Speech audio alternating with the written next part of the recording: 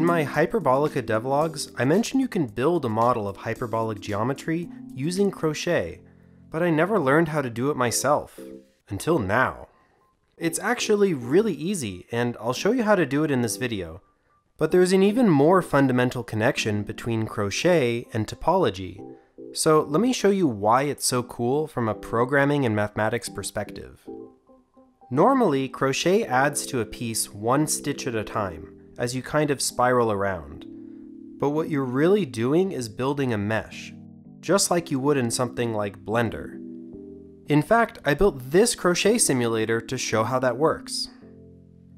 To be clear, there's like a million different kinds of fancy crochet stitches, but ignoring aesthetics, there's really only 3 that you need. Let's unwrap a cross-section so you can see what I mean. These square stitches are the simplest kind, called single crochet. So let's say your hook is over here, and you add a single crochet. The previous row is now connected to the new one, and once you spiral around to the next row, you can hook onto it again. This is how you'd make something like a cylinder. The next kind of stitch is called an increase. That's when you put your hook through the next stitch twice, which creates an extra stitch in the next row. In other words, if we had 6 stitches in this row, we'll be doing 7 in the next row. It's as if we added a pentagon into this square grid. And maybe you can see where I'm going with this. Pentagonal grids don't work in Euclidean geometry, but is perfectly valid in hyperbolic geometry. So to make hyperbolic crochet, you're just using the increase stitch over and over again to add extra pentagons to the grid, causing it to get exponentially larger each row and forcing the excess curvature into the 3rd dimension. But before we get to the tutorial, there's still one more stitch to talk about. As you may have guessed, it's called a decrease. That's when you hook through the next 2 stitches, connecting them together and losing a stitch in the process. So the next row here would only have 5 stitches. Using only these 3 stitches, we can make all sorts of different manifolds. Like, to make a sphere, you would start by increasing a lot in the beginning, then slowly transitioning to just single crochets near the equator, and then transitioning to more and more decreases until the whole disappears.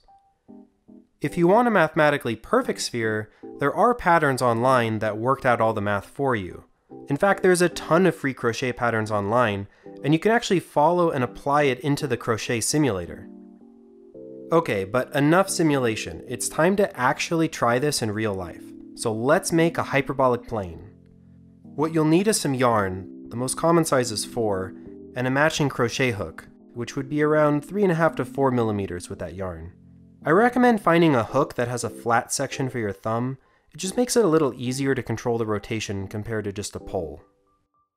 To get started, the first step is to make a slip knot. The easiest way is to make a loop on a table with the short end on top. Make a bump on the long end and pull it through the loop, and pull the ends of the string until you get a knot. The cool thing about a slip knot is that it's not really a knot. Pulling on the string will undo it. In fact, all crochet is based on slip knots, so if you make any mistakes later on, it's super easy and fun to undo by just pulling the string, sometimes called frogging, and the entire piece can be unraveled. So you really could unravel an entire sweater. Back to the slip knot, now we can insert the hook and pull the string until the loop is snug around the hook, but not too tight. It should be loose enough to easily slide on the hook, and try to keep it that way all the time. What we have now is the long end attached to the ball of yarn, the hook in a slip knot, and the short end or tail, which won't be used anymore, so you can cut that off if you want. Now the fun starts. We're going to turn the slip knot into a chain. Use the hook to grab yarn from the long end and pull it through. The easiest way is to twist the hook around the yarn as you pull it through so it doesn't slip off. You don't need that much tension, and if you have too much slack, you can just tighten it after you've already pulled it through. We're going to do this chaining twice, so one more time. Now it's time to do the first real stitch.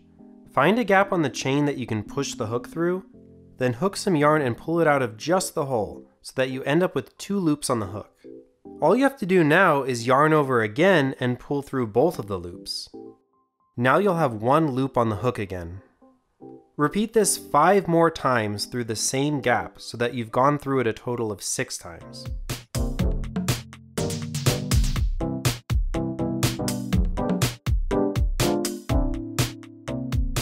At this point, we have the same hexagon shape as in the simulation, and this will be our base to build the rest of the hyperbolic surface. And believe it or not, you've already done the hardest part. From here, we're going to increase every single stitch so that each round doubles the perimeter, because that's a hyperbolic surface by definition. An increase is just 2 single crochets in the same hole. Start by finding the next stitch. You should look for a V shape and try to get the hook under the V like this. It takes some getting used to, but it gets easier each round. Like before, hook the yarn and pull it through so you have 2 loops on the hook, and yarn over one more time to get it back to 1. That's a single crochet. An increase means we do another single crochet, but instead of going to the next V, we use the same hole again. You can trace down from the hook if you're having trouble finding it. So again, poke through, grab the yarn, and yarn over again to get back to 1 loop. That's it! You just increase over and over again every single stitch, and very quickly you'll get a hyperbolic surface.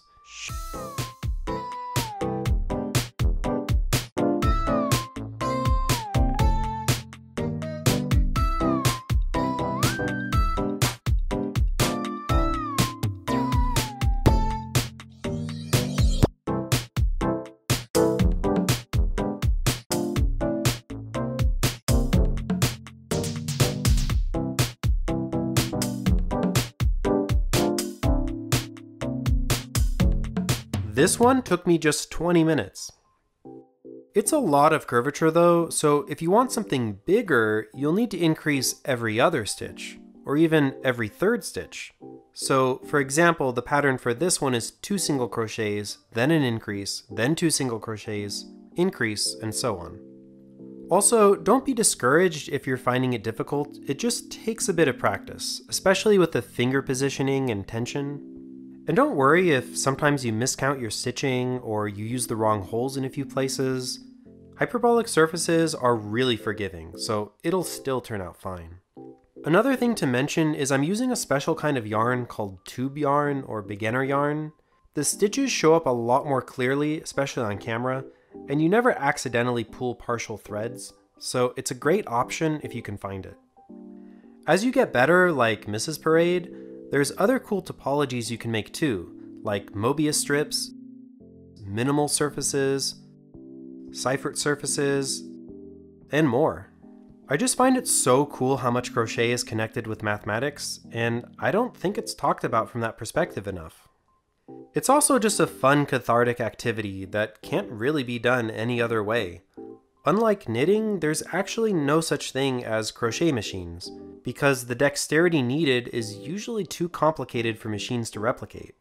So if you ever see crochet things, they're always made by hand, either for fun or in a sweatshop. Just a bit of trivia. And if you'd like to learn more about mathematical fiber art, you can check out Daina Taimena's work. She literally wrote the book on hyperbolic crochet. And if you want to play with the simulator, it's open source and on itch.io, so you can check it out in the links below. Thanks for sticking through the tutorial, and I'll see you all next time.